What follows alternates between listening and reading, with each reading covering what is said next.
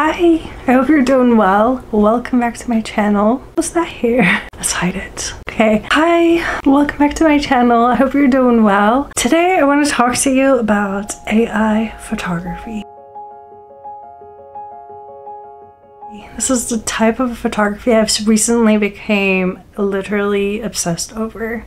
I can't stop making photos in this format, and I just wanted to tell you a little bit more about my journey. So I hope what I'm about to share is helpful somewhat to you, but I just wanted to say forewarning, I'm pretty new into it. I'm learning as I go, and I hope you have a chance to try it for yourself and see what's in store for you.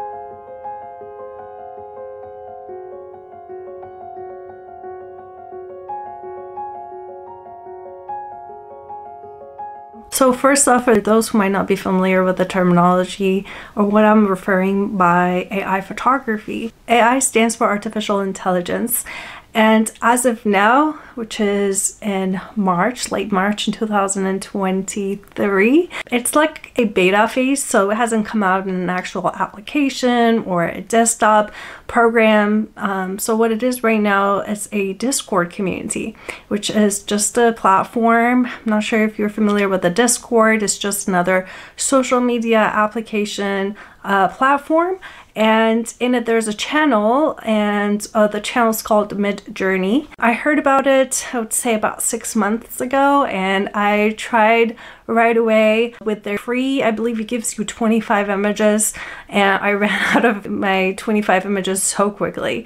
But right now, there's a new wave of people coming in, and you get to see them creating so many beautiful images. So I was just so inspired by that, and I wanted to try it for my own again. So this time I went ahead and purchased a membership plan. So I did the basic, which is now is $10 a month, but it will give you a limited also CPU, which stands for the data bytes allocation that they will assign you, and it comes with fast processing.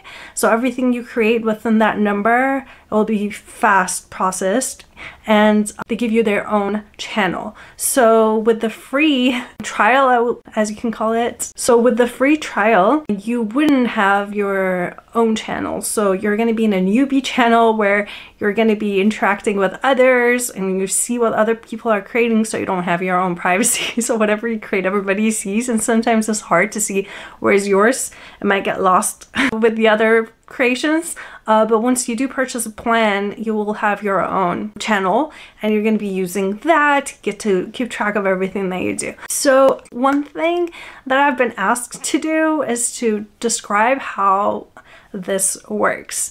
So it really works with your commands. You do /imagine prompt, and then with that you start your description. You can say a still photo or cinematic photo or a film photo or drawing or an anime, whatever you want. But those are the commands that I typically use for photography. And you say a girl dressed in yellow outfit, and you can describe the outfit. It could be a dress or a blouse, it could be silk, it could be a chiffon. You can go as deep as you want with the descriptions. Standing in front of a mirror, and you describe the mirror. It has gold foliage, it's square, it's oval. So then once your description is done, so what I typically do, which I'm still playing with it, is that I pick a camera, one of those well-known cameras, and then like for example Canon, and I pick out a model out of Canon or Nikon. Or you could do film cameras, shutter speeds. You can also pick a certain film. If you're using film camera, you could use a certain film like Portra 400, Kodak, whatever you want, and then you get to see what that creation is. As of now, there is a version 5 out, and for that, there's a new command that you could use. So once your prompt is over, you just do like a tiny little line and then V5. And then once you hit, they will give you 4 variation and 4, as you can say, like call it U and V. I forgot what U stands for, but V is for variation. So then you decide which one of them you want to expand on. So once you click on the expand, so it'll give you more details, and version 5 obviously it's a little bit better and gives you a little bit more details. And it's pretty new still, so I'm pretty sure it's still testing and researching, and it will get better. But as of now, like, you can just play honestly whatever genre of photography you're into, or even painting, you can just, you know, go with it. There's also an option where you could pick out a director or a movie style that you really liked, or a photographer that is super well known, and in your commands you can also include in the style of so-and-so director, in the style of so-and-so, the name of the photographer. About the punctuation, they say use it just like you would write anything in an email.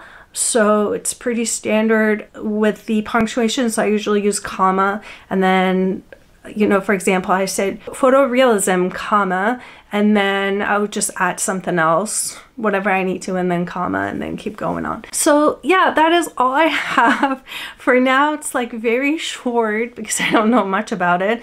So I signed up for the basic, like I said, $10 plan, and I ran out of space within like 3 days. And, you know, honestly, whatever you can imagine, you can create. So for me, there's been so many creative photos that I wanted to create, but it's just been so difficult in real life because first, some of them I need to travel. So I'm limited living in Texas, so there's not much I can do. I have to wait for seasons to change and the weather, and then finding a specific model that will fit into my creation, just finding that alone takes a very long time, and some of them for years I haven't been able to bring them to life, but just a matter of just a couple of clicks and writing a prompt, I was able to create whatever I wanted to. One of my limitations with photography definitely is the locations, so I'm usually out and about in nature because I just can't afford to be renting a building. And so with this, I was able to do some indoor photography work that I've always wanted to try, and I have been looking around to see what other artists are doing. One of my favorite is this artist on Instagram, has created an entire city. It's like a movie. It'll introduce you to the whole town. It kind of has a dystopian kind of vibe. Everything is pastel, and with each post on Instagram, he's introducing you a character. They have a cat in the town, like they have like, you know, different buildings, like the pharmacy, who's working in a pharmacy, and like, you know, moving on with the story. So I think, you know, it's just a beautiful new way of creating, and I'm just sad that I lived so long without it. I feel like I would have been able to use this and detail out the process, but I never had a chance of just processing the storyline and thinking deeper. So this has definitely been a life-changing, and I'm really contemplating to upgrade my membership. It's tough having like limitation when you can have it unlimited. Well, I hope you give it a chance.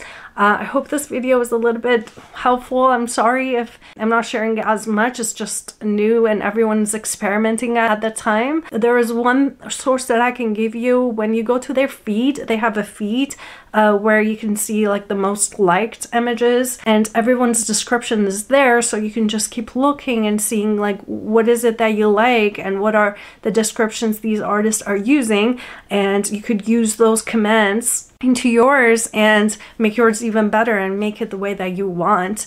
So at this point, it's just experimenting, trial and error, and finding yourself and getting comfortable with your inner side of your brain. Please send me any questions you may have, or if you have any tips and tricks in using this AI photography or this platform, please don't hold it on to yourself and share. That's all I'm gonna be asking. Till next time, bye.